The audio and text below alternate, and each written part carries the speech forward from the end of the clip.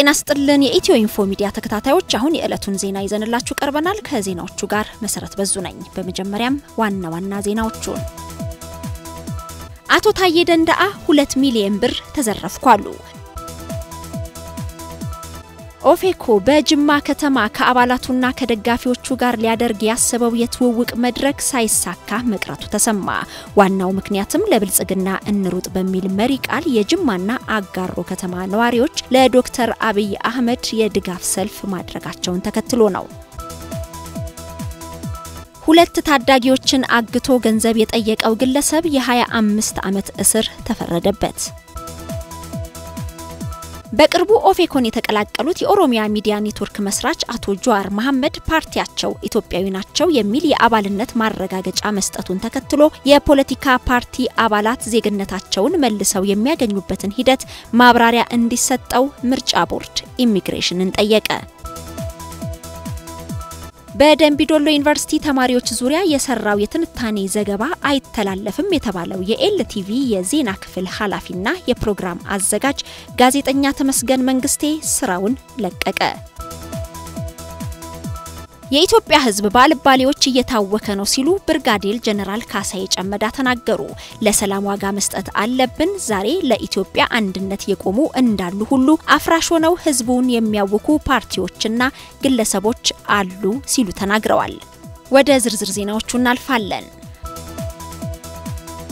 አቶ ታዬ ደንደአ 2 ሚሊዮን ብር ተዘረፍኳሉ የብልጽግና ፓርቲ አመራር የሆኑት አቶ ታዬ ደንደአ በቢሾፍቱ ከተማ ውስጥ ከፍተኛ መጠን ያለው ብርና ሌሎች ንብረቶች ዝርፊያ እንደተፈጸመባቸው ለቢቢሲ ተናግረዋል አቶ ታዬ ዘረፋው ያጋጠማቸው ለስራ ጉዳይ ወደ ቢሾፍቱ በሄዱበት ወቅት መሆኑንና በዚህም ይጓዙበት ከነበረው መኪና ውስጥ 2 ሚሊዮን ብርና ሌሎች ንብረቶች እንደተወሰደባቸው ገልጸዋል ዝርፊያው የተፈጸመበትንም ሁኔታ ሲያስረዱ ቢሾፍቱ ከተማ ውስጥ ቢን ኢንተርናሽናል በተባለ ሆቴል ምሳሌ መገብ መኪናቸውን አቁመው በገቡበት ጊዜ የመኪናቸው በር በማስተር ቁልፍ ተከፍቶ የተጠቀሰው ገንዘብና የተለያዩ ንብረቶች እንደተዘረፈባቸው ተናግረዋል ይህ ከፍተኛ መጠን ያለው ገንዘብ በመኪናቸው ይዘው የነበረው በቢሾፍቱ ከተማ ስልጠና እየተከታተሉ ለነበሩ ሰልጣኞች የሚከፈል አበል እንደነበር ጨምረው አስረድተዋል ከገንዘቡ በተጨማሪ ላፕቶፕ ኮምፒውተርና 2 የስራና የግል ጉዳዮችን የሚጽፉባቸው ማስታወሻ ደብተሮች እንደተሰረቁባቸው ተናግረዋል ጨምረውም ስርቆቱ ከተፈጸመ በኋላ የታየ ማስታወሻ ደብተር እጄ ገብቷል ብሎ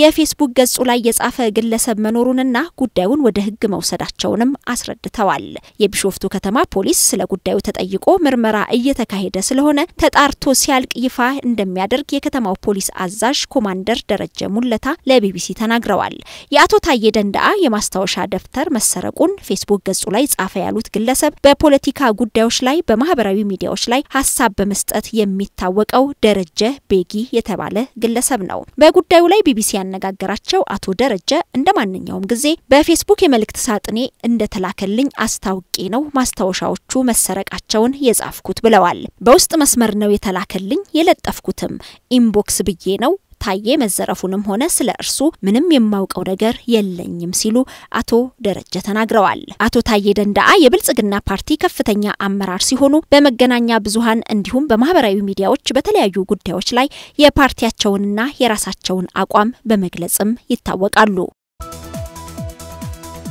በትላንትናው ዕለት በጅማና አጋሮ ከተሞች ለብልጽግና እንሩጥ በሚል መሪ ቃል የድጋፍ ሰልፍ ተደረገ የሰልፉ ዓላማ ጠቅላይ ሚኒስትር ዶክተር አብይን መደገፍ እንደሆነ ተሰምቷል ሰልፉ በተደረገበት በትላንትናው ዕለት ኦፌኮ በጅማ ከአባላቱና ደጋፊዎቹ ጋር ሊያደርገው የነበረውን የትውውቅ መድረክ ሳያከናውን መቅረቱን ተሰምቷል ለብልጽግና እንሩጥ የተሰኘው የድጋፍ ሰልፍም የተወጠነው ኦፌኮ የትውውቅ መድረክ በጅማ ማዘጋጀቱ ከተሰማ በኋላ ነው ተብሏል የኦፌኮ የጅማ ቅርንጫፍ ኃላፊ የሆኑት አቶ ኡመር ጣሂር እንዳሉት በጅማ ስታዲየም ሊያደርጉት የነበረው ይህ ፕሮግራም በከተማው አስተዳደር ተከልክሏል የኦፌኮ ህዝባዊ መድረክ ቢከለከልም በጅማ ከተማ አስተዳደርና በከተማዋ ወጣቶች የተዘጋጀው ለጠቅላይ ሚኒስትሩ የተደረገ የድጋፍ ሰልፍ ግን ተካሂዷል የጠቅላይ ሚኒስትሩ ምስል የታተመባቸው ቲሸርቶችና ለጠቅላይ ሚኒስትሩ ያላቸውን ድጋፍ የሚገልጹና የሚያወድሱ ጽሁፎች በሰልፉ ላይ ታይተዋል የሰልፉ ተሳታፊና አስተባባሪ የሆነው የጅማ ወጣቶች ሊግ ኃላፊ ድማሙ ንጋቱ ለውጡ መቀጠል አለበት፣ የኦሮሞ ህዝብ መከፋፈል መሰደብም የለበትም፣ ጠቅላይ ሚኒስትሩና ሌሎች የኦሮሞ ህዝብም ሆነ እንደ ሀገር የተወከሉ መሪዎች መከበር አለባቸው በሚል ሐሳብ ሰልፉ ተዘጋጅቷል ሲል አብራርቷል። የሰልፉ መነሻ ሐሳብ የኦፌኮ አባል የሆኑት አቶ ጀዋር መሐመድ በተለያየ መድረኮች ጠቅላይ ሚኒስትሩን ሲወርፉ መስማታቸውን ቅሬታ በመፍጠሩ እንደሆነም ጨምሮ ተናግሯል። በሰልፉ ላይ ተሳታፊ የነበሩ ሌላ የከተማዋ ነዋሪ ለቢቢሲ እንደገለጹት ጠቅላይ ሚኒስትሩን በማስመልከት በተለያዩ ህዝባዊ መድረኮች የሚናገሩት ንግግር ያልተገባ መሆኑንና ህዝቡንም እንዳስከፋ ገልጸዋል። ወጣት ደማሙ አክሎም ህዝቡ የወከላቸው መሪዎችን መሳደብና ማንኳሰስ ህዝቡን ራሱ እንደ መስደብ ነው የሚቆጠረው ካለ በኋላ በፖለቲካ የሐሳብ ልዩነት ያለ ቢሆንም ይህ የሐሳብ ልዩነት ህዝቡን መከፋፈል የለበትም ሲል አስረድቷል። በጅማ በተደረገው የድጋፍ ሰልፍ ላይ አለመሳተፉን የሚናገረው ወጣት አህመድ አባ መጫ ደግሞ የኦሮሞ ህዝብ አላማ ዋጋ ከፍሎ እዚህ ያደረሰውን ትግል የቀረውን ነገር አሟልቶ ከዳር ማድረስ ነው በማለት የጅማ ወጣቶችና ህዝቡ ፍላጎትም ይሄው ነው ሲል በሚኖርበት ከተማ ስለተደረገው ሰልፍ አላማ ይናገራል። በዚህ የድጋፍ ሰልፍ ምክንያት ኦፌኮ ሊያደርገው የነበረውን ስብሰባ መከልከሉን ተከትሎ የድርጅቱ የጅማ ቅርንጫፍ ኃላፊ ሲናገሩ ከዞኑ አመራሮች ጋር በመግባባት ሲሰሩ እንደቆዩ በማስታወስ ነገር ግን ጃዋር ፓርቲያቸውን ከተቀላቀለ በኋላ አለመግባባቶች መከሰታቸውን አስረድተዋል። ጃዋር ከመጣ በኋላ ጥሩ አልነበረም። የኦፌኮ ልኡክ ወደ ጅማ ለመምጣት ከወሰነ በኋላ ደግሞ እንደ ጠላት ማሳደድ ጀመሩ ይላሉ። ትልቅ ጫና እየደረሰብን ነው ያሉት አቶ ኡመር አባላቶቻቸው እየታሰሩ መሆኑንና ስጋት ውስጥ መሆናቸውንም ይናገራሉ።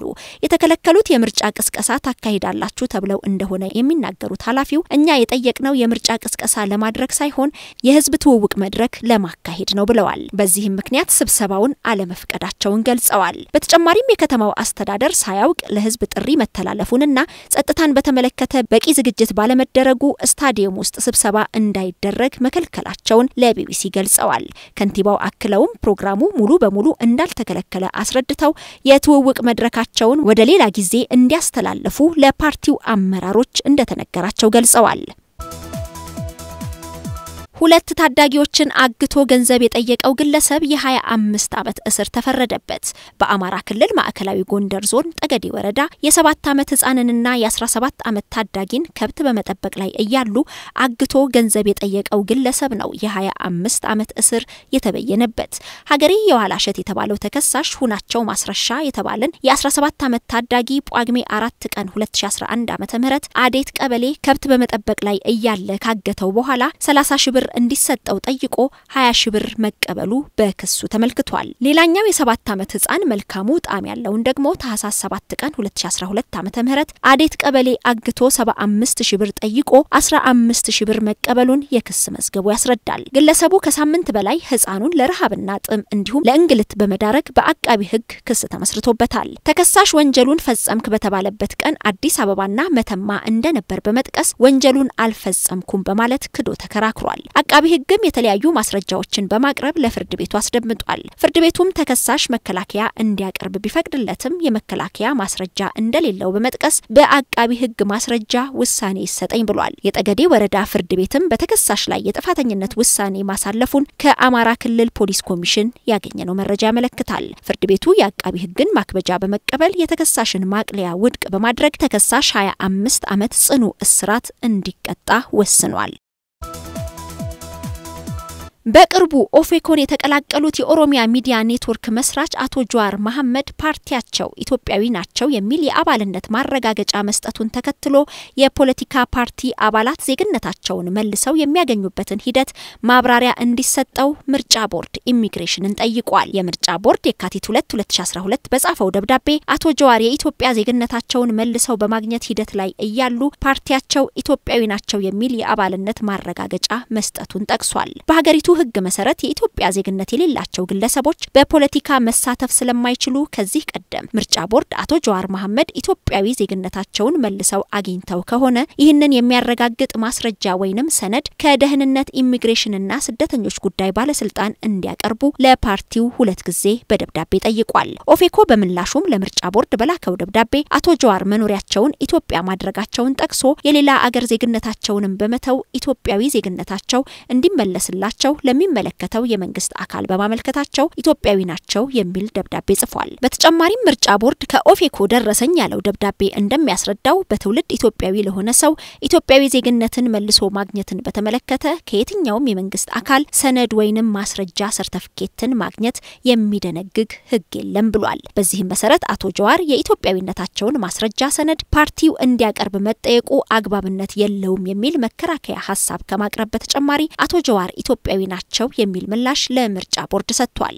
ምርጫ ቦርድ በበኩሉ ፓርቲው ሰነድ ማቅረብ አይገባንም የሚለውን ከሀገሪቱ አዋጅ አንጻር በመፈተሽ ውሳኔ ማሳለፍ ቢችልም ምናልባትም ይህ ሁኔታ የዜግነትን ጉዳይ ለመመርመርና ለመወሰን ስልጣን ካለው የኢሚግሬሽን ዜግነትና ወሳኝ ኩነት ኤጀንሲ አሰራር ሂደት ጋር ሊጣረስ ይችላል። እንዲሁም ወደፊትም የሚመጡ ጥያቄዎችን ማስተናገድ ይቻል ዘንድ ውሳኔ እንዲያስተላልፍ መጠየቁን ደብዳቤው አትቷል። ይህንንም መሰረት በማድረግ በትውልድ ኢትዮጵያዊ የሆነ የሌላ ሀገር ዜግነት ያለው ሰው መኖሪያውን በኢትዮጵያ ካደረገ የሌላ ሀገር ዜግነቱን ከተወ እንዲሁም ኢትዮጵያዊ ዜግነቱ እንዲመለስለት ለባለስልጣኑ ካመለከተ ዜግነት ያለ ኤጀንሲው ውሳኔ ወዲያው ያገኛል ወይስ አያገኝም የሚለው ላይ ምላሽ እንዲሰጠው ምርጫ ቦርድ በደብዳቤ ጠይቋል። ባለስልጣን መስሪያ ቤቱ ማብራሪያውን እስከ የካቲት 9 2012 ዓ.ም ድረስ እንዲልክም መጠየቁን የምርጫ ቦርድ ደብዳቤ ያስረዳል። በደምቢዶሎ ዩኒቨርሲቲ ተማሪዎች ዙሪያ የሰራው የትንታኔ ዘገባ አይተላለፍም የተባለው የኤልቲቪ የዜና ክፍል ኃላፊና የፕሮግራም አዘጋጅ ጋዜጠኛ ተመስገን መንግስቴ ስራውን ለቀቀ። ጋዜጠኛው ከታገቱ ከ2 ወራት በላይ በሆናቸው የደምቢዶሎ ዩኒቨርሲቲ ተማሪዎች ላይ ሰፋ ያለ የትንታኔ ዘገባ ሰርቶ የቅድመ ፕሮግራም ማስታወቂያ በቴሌቪዥን ጣቢያው ላይ ካስተላለፈ በኋላ በስራ ኃላፊዎች ሙሉ ዘገባው እንዳይተላለፍ በማገዳቸው ምክንያት ስራውን መልቀቁ ተነግሯል። በጉዳዩ ላይ EthioInfo ጋዜጠኛ ተመስገን መንግስቴ እውነት ነው ወይ በሚል በስልክ ላቀረበው ጥያቄ እውነት ነው ስራዬን ለቅቄ በአሁን ሰዓት ዋልታ ገብቻለሁ ግን ከኤልቲቪ ጋር በተያያዘ ለጊዜው ምንም ባልል ደስ ይለኛል ሲል ተናግሯል። ምንድነው እውነት ነው? ኦኬ በፕሮግራሙ የታገደው አስራምናም ተብለ ነው ባላወራ ደስ ይለኛል ይቅርታ አድርጉኝና ምን በዚህ ጉዳይ ላይ ምንም አይነት ነገር ማውራት ለጊዜው ብዙ አልፈልግም። ኦኬ ብቻ ዋልታ ስራ ጀምራለሁ ዋልታ ነኝ ያለው ስለይሰራው ነው። በባህር ዳር ከተማ የተወለደው ጋዜጠኛ ተመስገን መንግስቴ የከፍተኛ ትምህርቱንም በባህር ዳር ዩኒቨርሲቲ የተከታተለው በሊድስታር ብሮድካስቲንግ ኤልቲቪ የዜና ክፍል ኃላፊና የፕሮግራም አዘጋጅ ሆኖ ሲሰራ ቆይቷል። በ22 ሚሊዮን ብር ኢንቨስትመንት ወደ ስራ የገባው ኤልቲቪ በጀመረ ሰሞን በኢትዮጵያ ካሉ የግል ሚዲያዎች ትልቅ ስፍራ የተሰጠው ነበር። በኢትዮጵያ የለውጥ አየር መጣ ከተባለበትና ዶክተር አብይ ወደ ስልጣን ከመጡ ወዲህ በዶክተር ገመችስ ባለቤትነት የሚመራው ኤልቲቪ የተለያዩ ስሞታ ና ክሶች እየቀረቡበት ሲሆን በአሁን ሰዓት ጣቢያው በሰራተኞች አያያዝ ሰባዊ መብት ጥሰትና በተለያዩ የካሳ ክፍያዎች ሽሽት እንዲሁም በሌሎች ተያያዥ ጉዳዮች በድርጅቱ የነበሩ ሰራተኞችን ጨምሮ ከ23 በላይ ሰዎች በ7 የወንጀል ዘርፎች ክስ መመስረታቸው ተሰምቷል። ከነዚህ መካከል ከ2 ዓመት በላይ በሊድስታር ብሮድካስቲንግ ሰርቪስ ኤልቲቪ በፕሮግራምና ዜና አዘጋጅነት ስትሰራ የቆየችው ጋዜጠኛ ሜሮን ፉፋ የ7 ወር ነፍሰ ጡር ያለች ካለ ምክንያት ከስራ በመሰናበቷ በመሰረተችው ክስ የ229 ሺህ ብር ካሳ እንዲከፈላት በከፍተኛ ፍርድ ቤት የቂርቆስ ክፍለ ከተማ ምድብ ችሎት ወስኖላታል። በተለያዩ ጉዳዮች ስሙ የሚነሳው ኤልቲቪ መረጃ ከመስጠት ተቆጥቧል። የኢትዮጵያ ህዝብ በአልባሌዎች እየታወከ ነው ሲሉ ብርጋዴር ጀነራል ካሳዬ ጨመዳ ተናገሩ። ለሰላም ዋጋ መስጠት አለብን። ዛሬ ለኢትዮጵያ አንድነት የቆሙ እንዳሉ ሁሉ አፍራሽ ሆነው ህዝቡን የሚያውኩ ፓርቲዎችና ግለሰቦችም አሉ። እነዚህ አካላት በህዝብ ስም ከፍተኛ መጠን ያለው ገንዘብ እንደሚሰበስቡ ይታወቃል። ከዚያ ገንዘብ ላይ ግን አንዲት የውሃ ቦኖ ማሰራት አይፈልጉም። ጥላቻና መለያየት እየዘሩ ግን እንታገልልሃለን የሚሉትን ያንኑ የህዝብ ክፍል በመከራ እንዲኖር ያስገድዱታል ሲሉ ብርጋዴር ጀነራል ካሳዬ ጨመዳ ተናግረዋል።